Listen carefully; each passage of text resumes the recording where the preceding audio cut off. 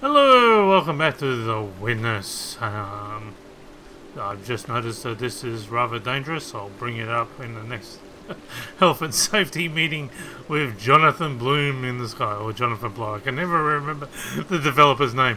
Anyway, this is not a blind run. We are going through a detailed walkthrough on what the meaning of and revealing all the secrets. Now, there's only one audio log on this Quarry section. There's a lot of environmental puzzles, so we'll basically go back and talk about some of the stuff that we just went through on the last one as we just walk around the island and notice various things as well, little idiosyncrasies and things that are placed in. I thought this was pretty cool, like this cloud, if you ever wondered, it's really smoke coming from the chimney, showing that the quarry's in action. I just thought that was pretty cool. Anyway, okay, so let's go back. So last time we learnt about this guy who was claimed to be the real realist, and he was basically saying that evolution is full of theories, and he doesn't, go against theories. He's more on experience, on if you've ever had, prayed to God and had God answer your prayer. You notice this fence is actually from there. Don't know if you've noticed that. I thought that was interesting. Yeah. Anyway, and if you've ever had a miraculous experience or a vision or in near-death experience or whatever, that's real to you. That's something that's not, that's not dependent on, some theory, some scientific theory, some scientific guesswork based on what we think is logical. And to a lot of people that, pour their heart out onto science and take, a ridiculous sort of leap into thinking that any scientific statement is immediately fact, especially if somebody in a white coat tells you so, then that can be very misleading, and I'll try and explain it. See, a lot of people believe that evolution has been proven, and I guess if you go back to, let's take for instance how life began. We don't actually know, right? Science has guesses, but they don't actually know. Like the very first theory that actually took place was, now if you actually lower this, we're going to have our first environmental puzzle.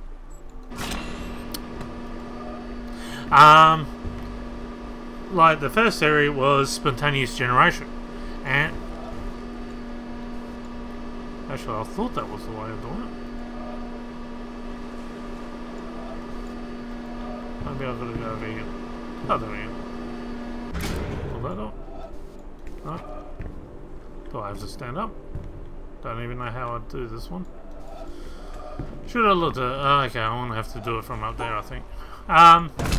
Until Louis Pasteur really proved that can't be the case. But that was the, best based on the evidence that they knew at the time.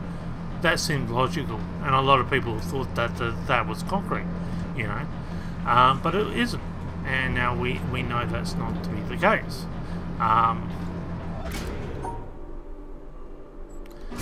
And then, people began to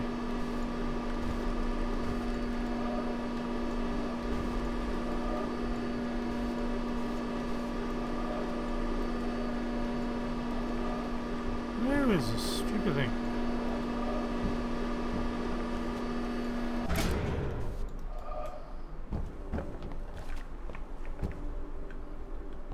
How do you get to this stupid thing? No, that's not the way I'm doing it.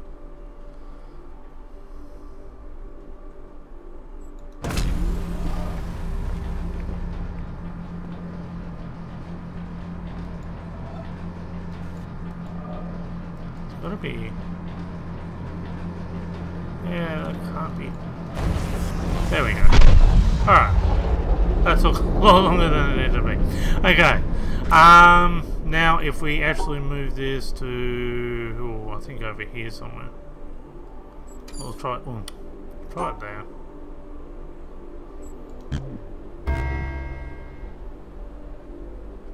No? Why not?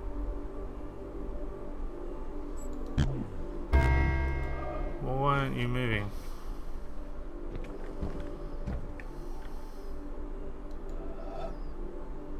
Oh, okay. There we go. Alright. And then the other evidence was primordial soup. But we now know that's also not the case. That was kind of being disproven as not legitimate anymore. So, you know, now people think, the scientists think the deep sea hydrothermal vents is probably the most logical answer. Again, based on what we, you know, surmise, but it's still not exactly proven. And we have to keep that in mind when it comes to science. That it's still a theory. And then, you know, life just suddenly took off from that point on. And why is the sun... let's go this way.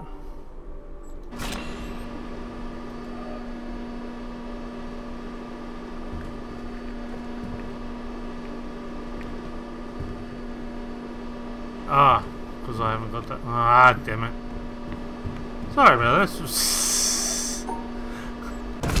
These are the two hardest environmental puzzles to get.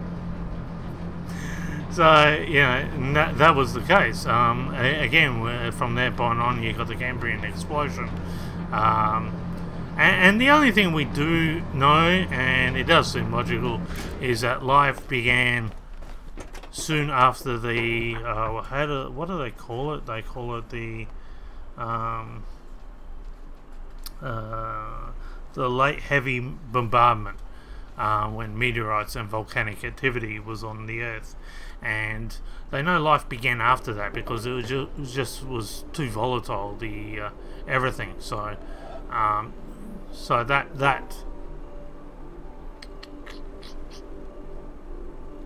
well, how does that work?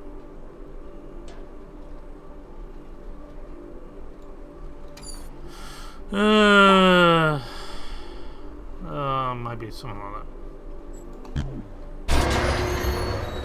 Well, that was a lucky guess. Will that work though? Hopefully that worked. Can I do it here? Oh, there we go. There we go. And we'd like to thank JB and Sky for producing a Quarry and for producing... I don't know. Choosing something. Anyway, let's continue. I didn't know I can walk in the water. What do I even... What do we need? Even that, when we can just walk in the water. Oh, there you go. I didn't even know there was seaweed here. So, all this detail, and I didn't notice in my previous walkthrough. And I should show you all the different things. Okay, so basically, what you'll find interesting here is, and I met a man once that, before I play the audio log, that said, you know, religion is rather personal, and I said, yes it is, and we bid each other goodbye, and that was it. We didn't, yeah, it was a pretty awkward night. And, you know, what the guy was saying is correct. You know, your personal search for God, or the meaning of life, or whatever the case may be, is it's a personal venture. It's your own personal, you know, experience, and I do understand that. But iron does sharpen iron. So, you know, by presenting questions to people, you know, it can make people, you know, it doesn't ruin their venture being personal. If I was to, you know, trying to influence someone with answers, then maybe, you know, that's not such the case. Because again, that's taken away that personal ventures to someone. But by presenting you with merely questions, I haven't taken away your ownership of your venture being personal. So, you know, a lot of people say that, you know, they don't like, you know, people knocking their doors and all sorts of things, and they don't like people influencing other people about religion. And my question is, do you have a TV set in your house? because your TV set does influence you much more than, you know, someone knocking on your door or, you know, giving you a couple questions to think about. Your TV set, you know, is basically propaganda in its commercial marketing side of things and the way it influences you. So, you know, and people say, well, that doesn't do any harm. Well, yes, it does. You know, it can easily desensitize you. It can do all sorts of things. So, you know, I don't understand people's, you know, idea about that. So anyway, so basically, if you look at these statues here, okay, so this statue is basically in this place here, and this statue is in that place there. And if you actually have a look at that, it's basically the evolution of man. So if you see the way he, you know, eventually gets up on all rights. And what's interesting about that is that blending with that all-watchful eye, you know, did God start everything by means of evolution? You know, maybe that's also a theory, that maybe God started evolution, started the process, and that was behind that. What's also interesting about that is you'll notice, sorry, and oh, by the way, if you're after the codes, there they are, you'll have to pause it. There you go. You'll notice that there's two more. Now these two are again over here. So basically, to become an angel is the next step, and to be with God it is the next step. And that you know, that's still again in connection with that blending. Can we blend Christianity, or can we blend mysticism with this idea of science? And again, it follows that same theme throughout. So I'm going to play the audio now. There's two stuff in here as well, so we'll just do that now. Two environmental puzzles. Oh, there it is. Sorry. Where is that damn thing? Oh, there. What is divine in man is elusive and impalpable, and he is easily tempted to embody it in a concrete form, a church, a country, a social system, a leader, so that he may realize it with less effort and serve it with more profit. Yet, the attempt to externalize the kingdom of heaven in a temporal shape must end in disaster. It cannot be created by charters or constitutions, nor established by arms. Those who seek for it alone will reach it together, and those who seek it in company will perish by themselves. Very deep. Hugh Kingsman, 1944. Okay, so this guy, now I haven't read his book, and I'm only guessing, surmising. I've seen a lot what he's written out of context, and I can't really put it in context as I haven't read the book myself. It's a quote from The Poisoned Crown. And now he was a literalist, a literature writer and an author, a witty satire, I guess. I'm just going to do this one while I've got a chance. Oops, sorry. Getting used to a new keyboard. And you just want to follow this one through.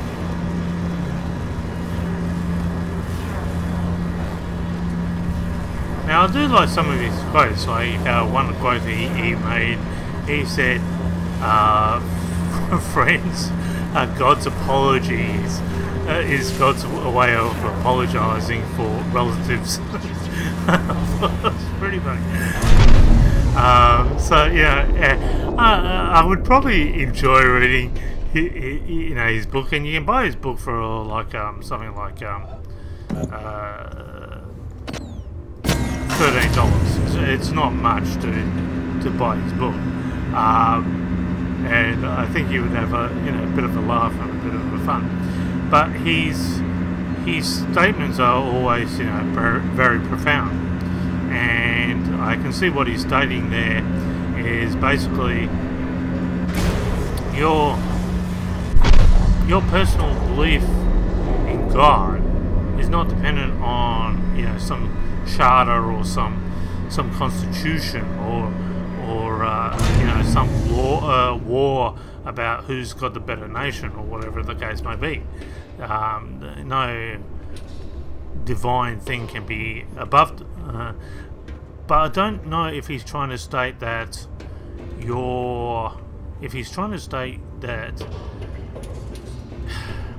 he's also trying to state, because he states church in there, that your belief isn't based on a cardinal.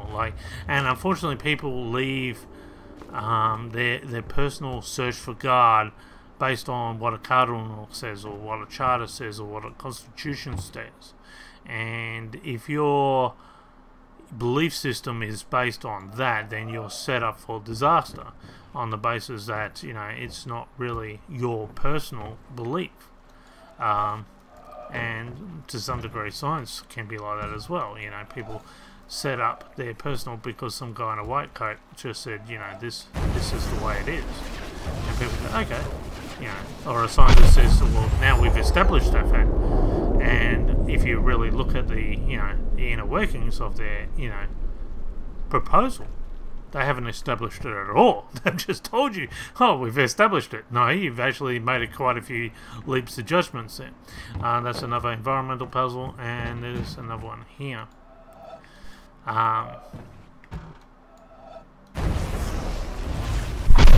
Okay, so that's basically... and there's one, of course, down here. Forgot about that. Which is the elevator. If you haven't seen it on my previous walkthrough, my blind run, I got this one on my blind run. How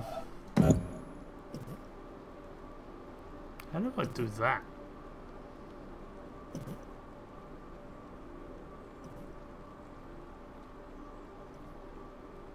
How did I do that? How is that even? How? What the hell, man?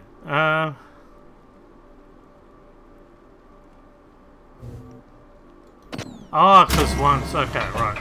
Sorry. And then you got to come out here, right? Okay. And then you wait for the ladder to get here. And then we learned about Ryun in the last shot.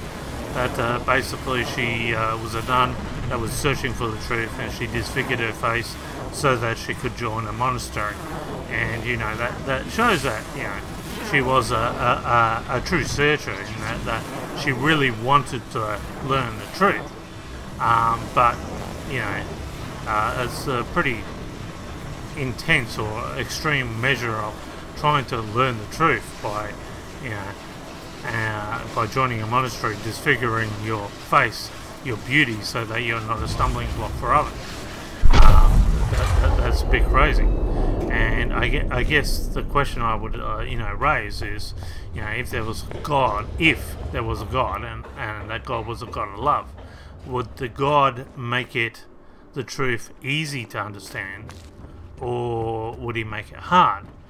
And my question therefore would be, if you were a loving parent, again, would you make the laws, would you make the rules of your household, would you make it, the rules, easy for your children to understand, or would you make it hard?